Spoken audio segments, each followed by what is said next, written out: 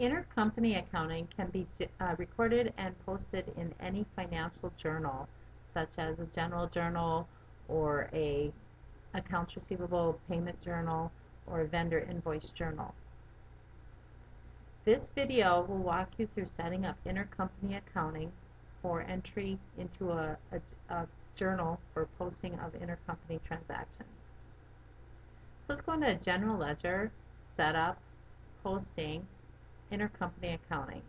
Now I am currently logged into CEU Company, and in this form, the Intercompany Accounting form, I can enter all the companies that CEU can transact against.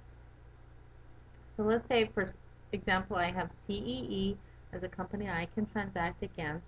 The next step then is to enter in the credit and debit accounts. These would be the due to, due from accounts that would be posted to when posting the intercompany journal, and the system automatically is generating the due to, due from entries to balance those journals. The credit account is typically a due to account, and the debit account is typically a due from account. You also need to enter in the journal ID for entry of any intercompany journals that get generated by the system. There's also set up for centralized payments as to which company will get the cash discount and any exchange gains or losses.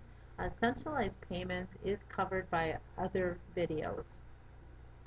So we'll go ahead and close out of this. We do need to also set up intercompany accounting in the other companies as well. So let me navigate into CEE, and once we're in CEE, we'll go to General Ledger, Setup, Posting, Intercompany Accounting as well. And here you can see I have it set up to transact against CEU. Again, set up the credit and debit accounts, and this will be based on the chart of accounts that CEE is using, and then the journal that any intercompany journals would get automatically generated in during the process. Let's go back to CEU, and I'm going to enter an intercompany journal through the general journal as an example. Let's go ahead and create a new journal. Go into the lines, and you would enter the companies that you're transacting in an intercompany journal on the General tab. So let's go ahead and open up the General tab. The first company is called the company accounts, and that will default with the current company that you're logged into, and this is what we sometimes call the primary company. So I'll leave that one as CEU, and then I'm going to go ahead and enter in the ledger account that I'm going to transact against, and any financial dimensions that are part of this transaction. And on the offset side, or the right-hand side of the form, there's an offset company account. And here I'm going to change it to be CEE. So this will be a transaction between CEU and CEE. I could have flipped these around as well. Let me enter an account here. This is based on the chart of accounts for CEE.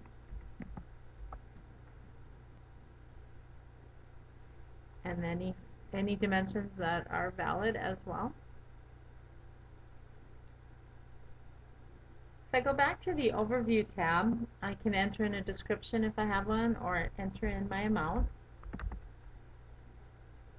And then I can go ahead and post this. And the info log comes up, and it's telling me that it posted 2 vouchers into the system. So let's go ahead and take a look at the voucher that posted into CEU. So while I still have the journal voucher form open, I can click on Inquiries and Voucher. And here it's going to show the account that I entered on the line, as you saw. And the offset now is the due to CEE account, which is the account that was set up as the credit account in intercompany accounting setup for CEU to CEE. If I navigate over to CEE and then pull up the general journal, and I'm going to select to show my posted journals, and I'll grab the last one that was posted. and click on the lines. And here you will see the entries that were posted to into CEE. So here's the account that I had entered on the line in the journal in CEU. And then this line is showing me the due from account. So this will be my debit. And this is based on the setup in intercompany accounting in the CEE company.